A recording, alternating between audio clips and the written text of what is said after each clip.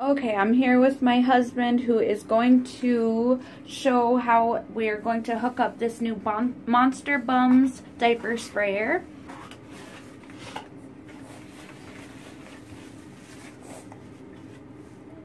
This is the nozzle. It's made of plastic. It feels fairly sturdy. The trigger's tight, so it seems like it wouldn't wear down too fast. Here's the holster that would hook on here like this one.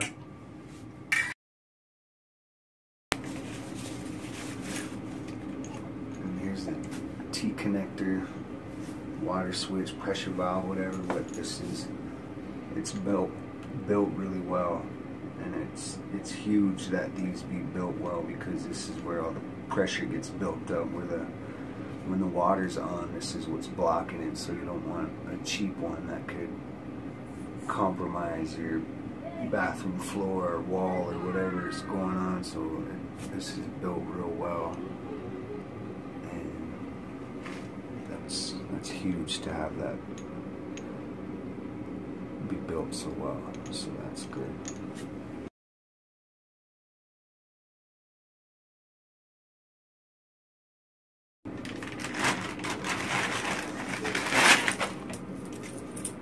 The hose, it's a wider gauge than our older one too, so it might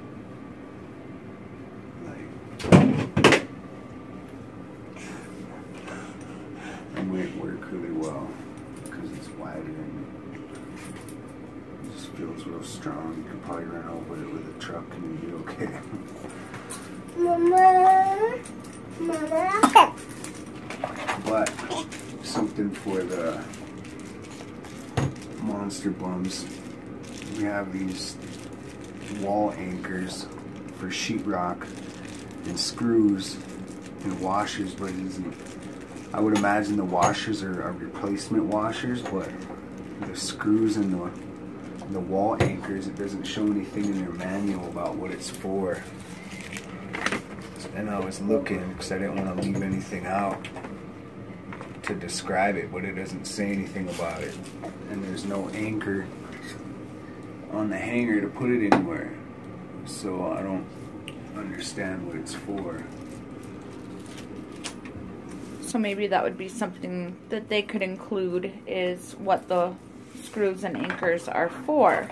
Yeah. Alright, so those are all the pieces.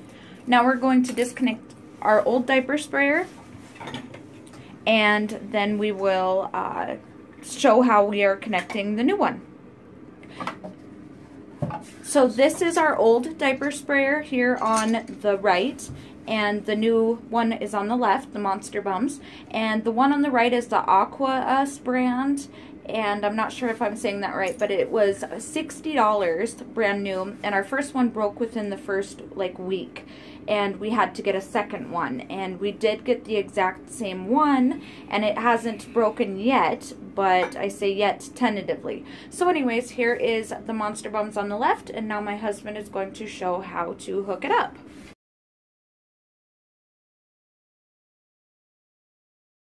Okay, so I'm taking this T connector that screws up against the bottom of the water tank in the back, and do it by itself. Don't have the hose connected up to it yet, because it's less of a pain without the hose. It just goes back here, and you just screw it up. And my husband put that bowl under there to catch any drips of water or anything. Okay, so there's that hooked on there. Whoops, sorry, babe. Okay. And then you could hook the original wall mount to the T connector. This here. Sorry, our bathroom is very poorly designed to video a diaper sprayer hookup.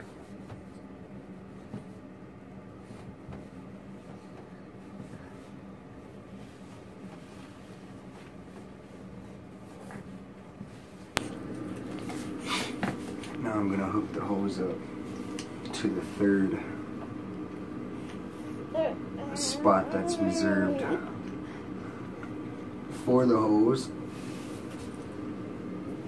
Yes. Excuse you, Georgia. Okay. So that just screws on. Really simple. Make sure it's on tight too so there's no leaks. Okay, so there it is, and now he has the other side in his hand.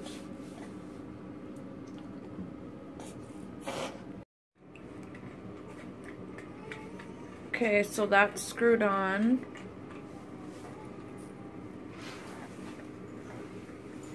Now we're going to screw this onto the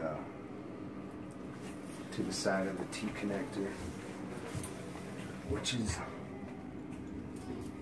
the third side.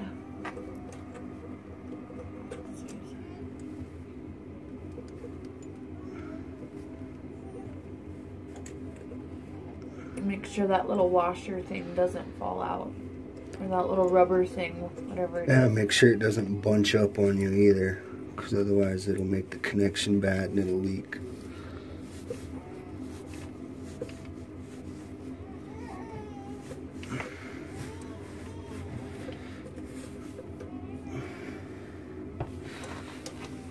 Okay, and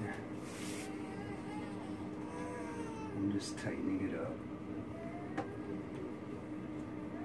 Okay, now my husband's just tightening it up. That should be the finished product. It's not focusing. That should be the finished product. From the wall into the bottom of the connector. And then the top connector goes into the toilet.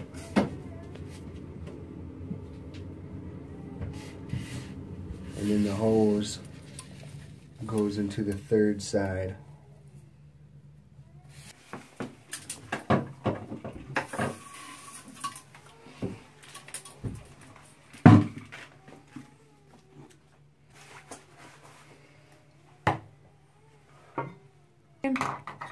And then that one hooks on there. Super easy. You really can't mess that part up. I could do that part. And then just goes like that. And that hooks on like that. And as you can see, it loops around the back of the toilet like this. This is where you turn it on and off. And you turn the water back on now.